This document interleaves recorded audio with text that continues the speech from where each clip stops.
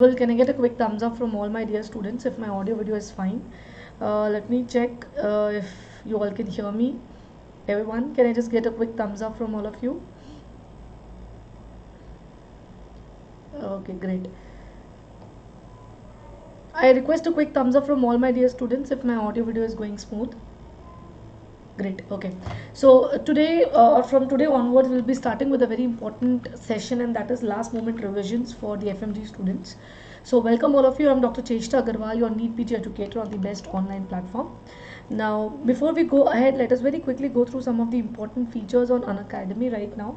So at Unacademy, we have introduced a pattern which is known as compete, where you can battle with someone like you. You can compete, you can challenge, and this feature is now active or live on the Unacademy Android app.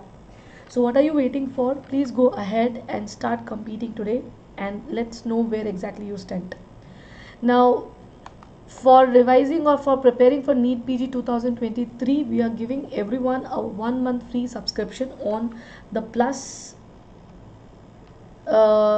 subscription. Whatever subscriptions you have taken, you will get a 1 month free. So just get a 3 month plus 1 month subscription, so total 4 month subscription in rupees 13,770. You can use my code CHESTA10 and get yourself enrolled in this amazing offer. This is a Diwali offer, or we should say, this is a offer which will help you achieve your goal with more comfort. You can take any subscription using the same code, whether you want a plus, iconic, light, and MBBS Prof 1. The code is same, my name, Chesta, and 10 in the front of it. Unacademy Lite is a very good subscription right now because we have launched Unacademy Question Bank 2.0. So I would be requesting all of you, those who have already prepared, just use this Lite subscription, which is just rupees 5,832 for 6 month access to the MCQs on this platform. Okay. Now let us start with the first question today. I hope everybody is ready for a lot of MCQs. The first question on the screen is this. Please read it. A 10-year-old boy with a painful bogey swelling of the scalp, multiple sinuses, purulent discharge, easily pluckability of hair, lymph node enlargement in the occipital region. Which of the following would be the most helpful diagnostic for this particular criteria?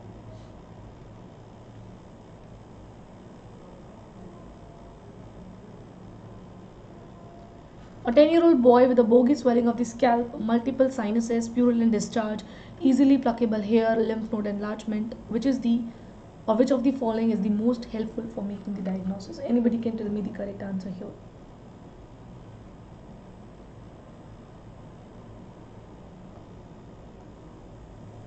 Great. So if you look at the question, the image shows that there is a lot of swelling on the scalp.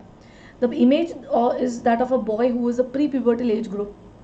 Please remember, whenever you see scaling, loss of hair, swelling, sinus discharge in a patient who is in pre-pubertal age group, think of fungal infection first. Now, why I am giving you a lot of stress on the pre-pubertal age group? Why it doesn't occur after puberty? Anybody can tell me?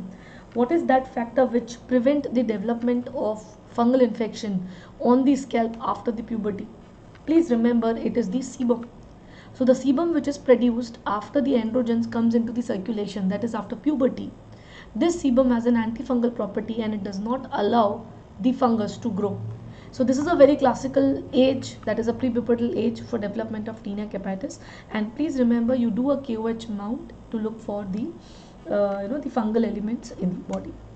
The next question is on your screen. Very nice, Edison, Danya, Aishwarya.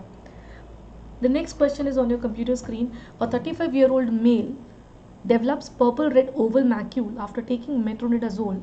There is a history of similar lesion at the same site 6 months back. What will be your diagnosis? Erythema multiforme, urticaria, annular lichen planus, or fixed drug eruption? So anybody can tell me the correct answer of this?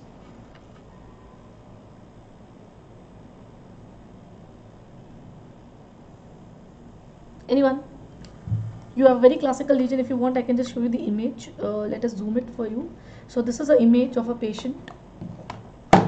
You can see some pigmented lesions on the trunk. Similar lesions are present. This is a little focused image of it. History of drug intake. Very nice, Edison. This is a fixed drug eruption. Please remember, drug reactions, they are important. There are three topics from which you get questions. One is fixed drug eruption, then erythema multiforme, and the severe form, that is SGS and 10. These three topics very important for your upcoming FMG exam. So please do revise it very, very clearly. Okay. Now why it is known as a fixed drug reaction? Because whenever patient takes the drug, the reaction occurs on the same site. So it is fixed site for drug reaction. Moving to the next question, a female had hyperpigmented patches. Hair on the lower body since birth, what can be the diagnosis? Hair on the lower body since birth, what can be the diagnosis? Anyone can tell me the answer?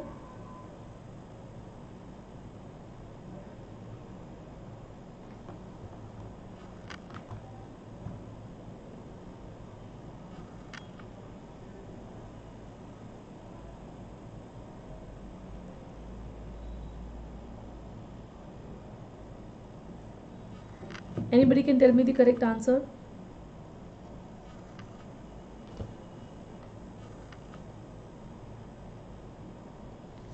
I hope my audio video is going smooth.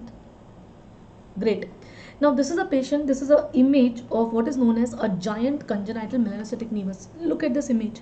You can see that the lower half of this patient, there is a hyperpigmented patch. And if you notice very carefully, there is presence of thick coarse hair.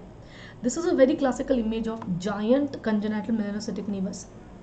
Now please remember, it's a pre-malignant condition, and that is why you need to ask these patients to keep up on a regular follow-up, because if there is any sudden change in the lesion, for example, the color of the lesion, the border, whether it starts to change, evolute, please remember it shows that it is going into the malignancy form. So it's a pre-malignant condition. Why it is known as giant? Whenever the size of congenital melanocytic nevus is more than 20 centimeters square, when the size is more than 20 centimeters square, and when there is associated hypertrichosis. In both these conditions, you will call it as giant congenital melanocytic nevus. Next question. Eczema which can lead to this condition. Now, for all those students who have seen this image for the first time, please remember this is a very classical image of exfoliative dermatitis. It's a very classical image for exfoliative dermatitis. A very classical image of exfoliative dermatitis, which is a severe form where the skin starts to exfoliate. More than 90% of the body becomes red, it becomes dry, it becomes exfoliative. So the question is, which among the following will never go to the stage of exfoliative dermatitis? Medical Edison's Aeswaria, Dhanya, very nice. Please remember, other than nummular eczema, which is a very localized form, rest all three can convert into exfoliative form. But nummular eczema, it's usually a localized variety, it never gets converted itself to the diffuse exfoliative dermatitis. Next question, very favorite question. Those who are giving the FMG exam, they might be knowing it. It's a very frequently asked PYQ. I've seen the same question so many times being asked. So what is the correct answer? Ulcer with overhanging and undermined edges in the neck region as shown in the image given below. What can be the diagnosis? Tubercular lymph node, malignant cervical lymphadenopathy, syphilis, or reactive lymphadenopathy? What is the correct answer? Ulcer with overhanging and undermined edges in the neck region as shown in the image given below. So this is one of my own patient. Let me just show you the image of this particular thing. Let me just show you the image. Look at this. So this is a patient. You can see that on the neck you have some nodules. On the neck you have some nodules. And at the superficial part of these nodules we have ulcers. Now the patient do not report any pain, any inflammation. These are cold abscesses, and this is very classical of tubercular lymph node, which is known as scrofuloderma. Remember, TB of the skin, one of the very frequently asked topics. So anybody preparing for FMG, please make sure that you do this topic. Next, alcoholic with a history of diarrhea, delirium, diagnosis. What can be the diagnosis? Very characteristic skin lesion. Let me just elaborate for you that we have a well-defined burnt out appearance. It is not exact burning, it's just an appearance which resemble as if the skin is burnt. So alcoholic with a history of diarrhea, delirium, what can be the diagnosis?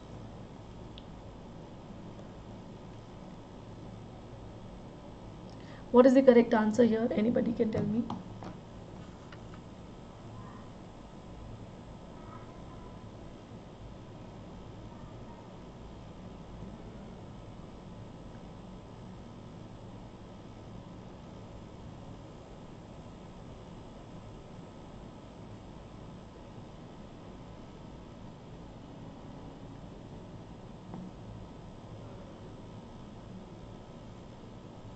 I hope I'm audible and visible. Yes, good. So what is the correct answer here? What is the correct answer here? Please remember the correct answer of this question is niacin deficiency. If you remember, I told you that a well-defined photodermatitis which is associated with diarrhea and delirium. Remember the 3 Ds of pellagra or niacin deficiency: dermatitis, diarrhea, delirium, and if it is not taken care of, it can ultimately lead to death. It can ultimately lead to death in these individuals. Clear all of you? It can lead to death in these individuals. So very classical is option number 1, that is very classical of niacin deficiency. The next question is on your computer screen.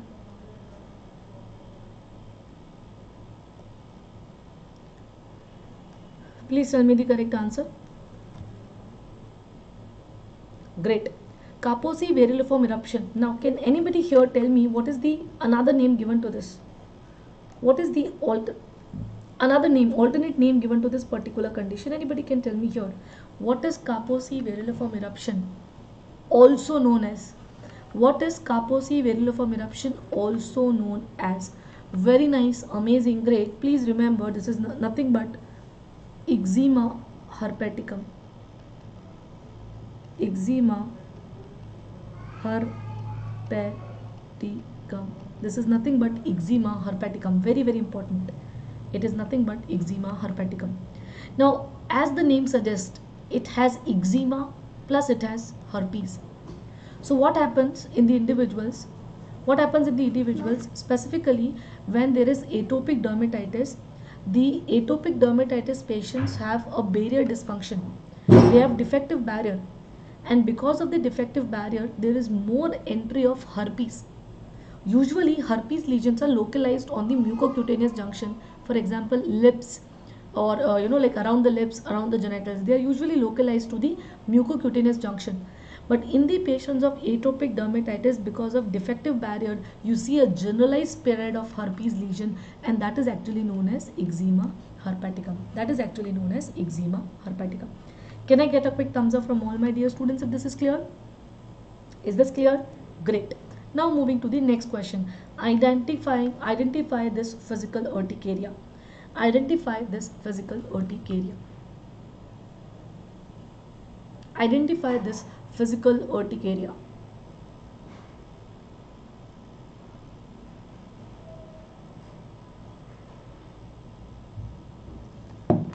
Identify this physical urticaria. What is the correct answer?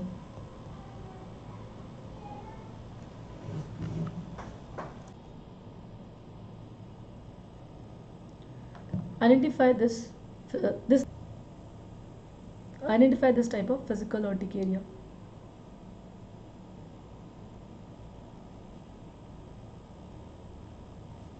Anyone can tell me the answer? I hope I'm audible and visible to all my dear students. I think there is some breakage in the connection. Great.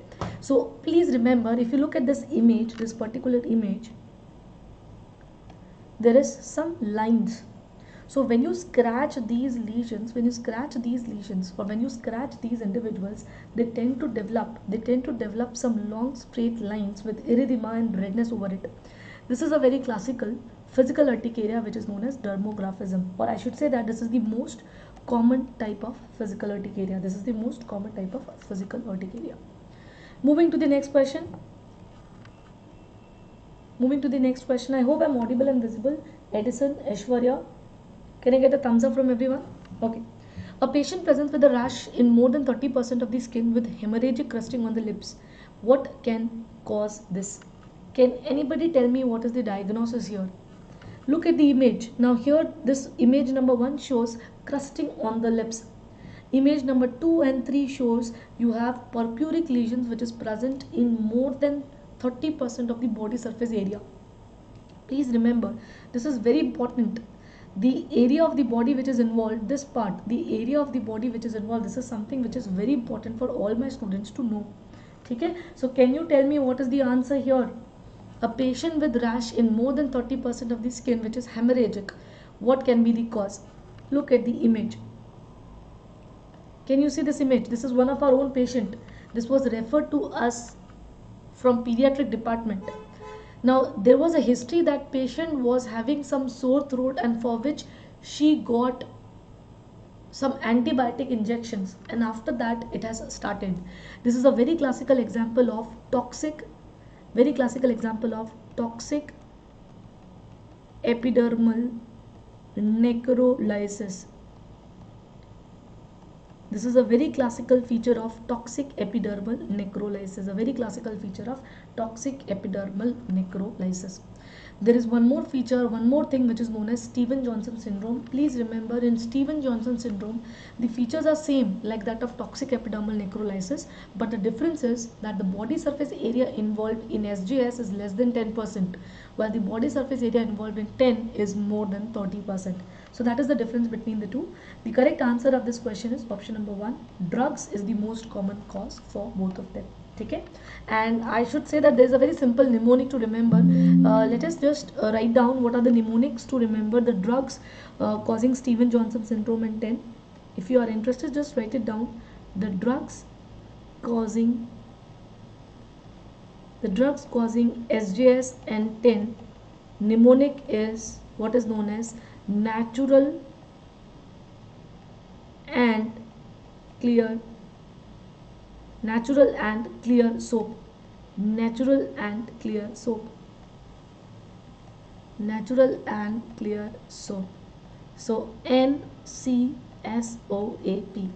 What does N stands for? Anybody? N stands for nevirapine. N stands for nevirapine. N stands for NSAIDs. C stands for carbamazepine. C stands for carbamazepine.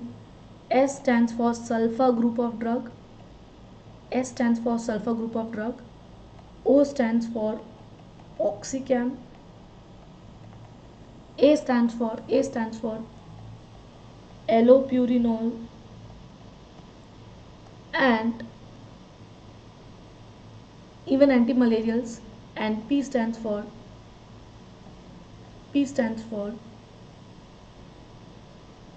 phenytoin, phenobarbital, and penicillin group. Phenytoin, phenobarbital,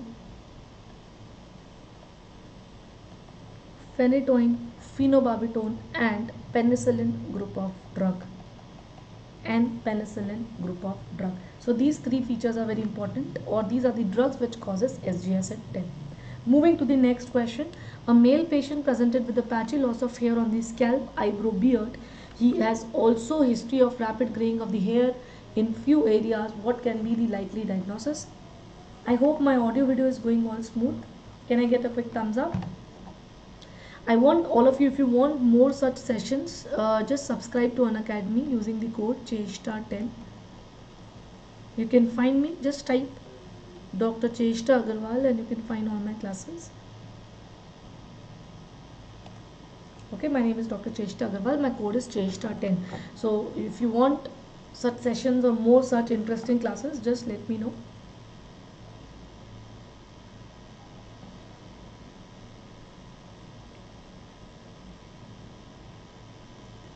A male patient presents with patchy loss of hair on the scalp, eyebrow, beard. He has also a history of rapid graying of hair in a few areas. What can be the likely diagnosis? Anyone? The correct answer of this question is alopecia areata. Please remember, in alopecia areata, the grey hairs are always spared. The reason why grey hairs are spared, because in alopecia areata, what happens? The T lymphocyte, they are directed against the pigmented part of the hair. In the grey hair or in the white hair, the pigmented part is missing, and that is why the white hairs are spared, and this phenomena is known as going white overnight phenomena. The patient will go white overnight, going white overnight phenomena. The next question, I want everyone to look at the image very, very carefully. Please try to look at the image, very important.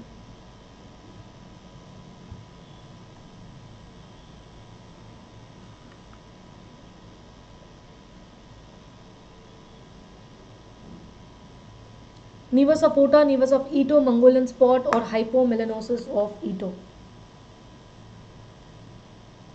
What is the correct answer of this question? The correct answer of this question. Now look at this image. When I zoom this image, you can see that there is a bluish discoloration which is present on the face. Now if you look very carefully, I hope I am audible and visible. If you look very, very carefully, yes, I think I am audible and visible. So if you look very carefully, there is some bluish discoloration which is seen, and this is not crossing the midline. It is present only on the one side of the face. It is not crossing the midline, present only on the one part of the face. This is a very classical image of nevus of Ota. A very, very classical image of nevus of Ota. Now what happens in nevus of Ota? There is dermal melanocytic proliferation. Usually melanocytes are located in the epidermis, that everybody knows. But sometimes what happens during the embryogenesis, the melanocyte migration is defective. By melanocytes, they are not synthesized in the epidermis, right? They are synthesized in the neural crest. So during the embryogenesis, from the neural crest, they migrate to the ectoderm, in the skin, in the epidermis. And during their migration, if there is some problem, they get arrested to that location. When they get arrested in the dermis, they can give rise to bluish discoloration. And if this bluish discoloration is present on the face, it is known as nevus of Ota. If it is present on the shoulder, it is known as nevus of Ito. If it is present on the lumbosacral region, it is known as Mongolian spot. This is very important, okay? I have seen a lot of questions being asked from this particular topic. Next question, identify this. It's a very simple instrument which we use now and then in our OPDs, a very simple image. This is, what is this and what we use it for. A very simple image and what we use it for.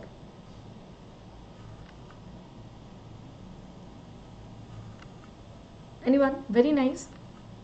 You can see that there is a loop, a very shiny loop which is present, which is thin. Very nice. So those who have already used it, they might be knowing it. It is a molluscum curate. What is molluscum curate? It is a loop-like thing with very sharp edges. This is very sharp. So what you do, the molluscum lesions are like this. We will take this instrument and we will put the loop like this, and we will give a tangential force. When we give a tangential force, the whole molluscum will get removed. And when it gets removed, you will see a white, greasy, cheesy material coming out of this small papule. That is actually the keratinocytes infected with the molluscum contagiosum virus. Okay. So for removing or for treating the patients of molluscum, we don't give any antiviral drugs. We just remove them with the help of an instrument which is known as molluscum curate. And this is the image of molluscum curate. Next, another image based question. It's an instrument which we use.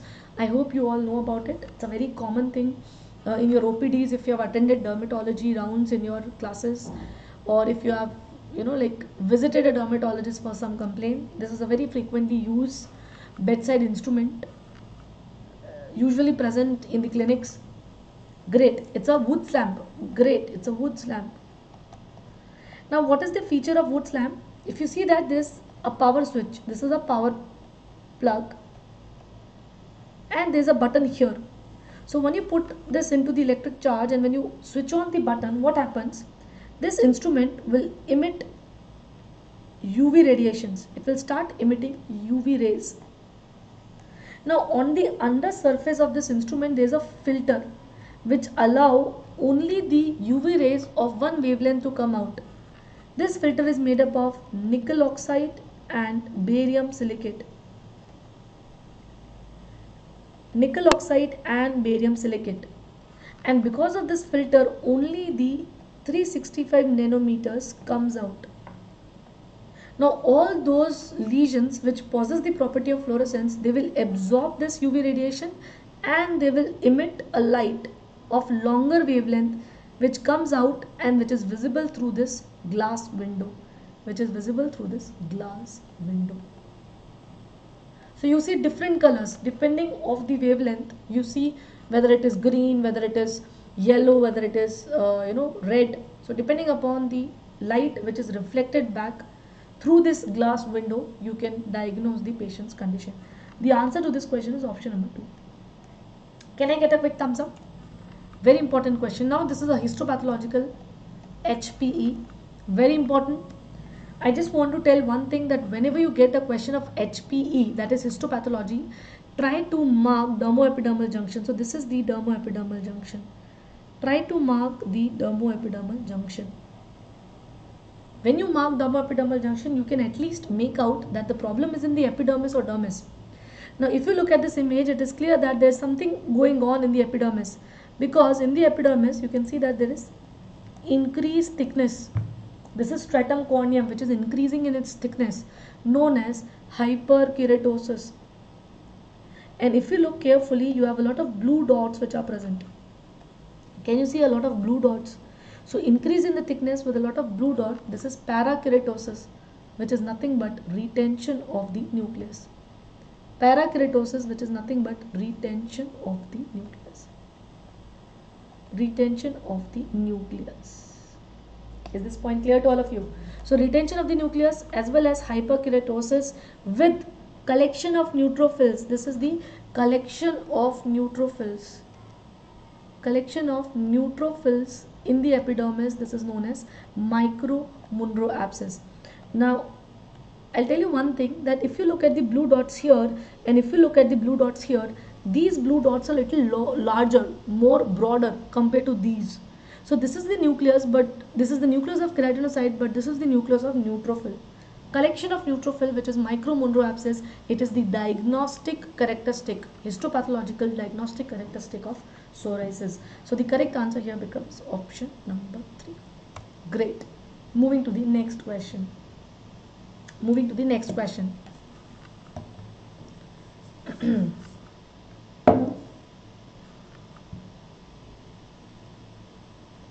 Anyone can tell me the answer? We have 3 more minutes. And we'll be taking more of such sessions, so don't worry. I will try to post more of such classes every day. If time permits, we can take 2 sessions like that every day.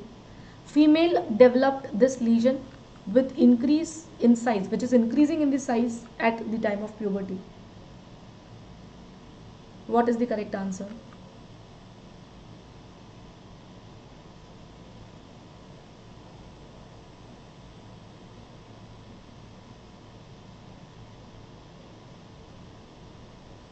A female developed these lesions with increase in size at the time of puberty. What is the correct answer? So very nice. This is a very classical Baker's nevus. Now let me show you this image. Actually it is a very smaller one, and that is why you are not able to see it. There is a brown color plaque which is present on the trunk. The question says that the lesion is increasing more at the time of puberty. This is one of the characteristic feature of Baker's nevus. In Baker's nevus, the nevus cells have androgen receptors in them. These androgen receptors, what does it do? The androgen receptor has a tendency to increase. So at the time of puberty, when the circulating androgen increases, the size of these lesions are also increasing. Okay, clear? So the answer of this question is next question.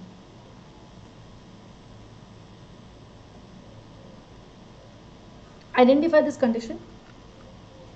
Dystrophic calcification, tuberous xanthoma, lipoma, phrinoderma. What is the correct answer? What is the correct answer?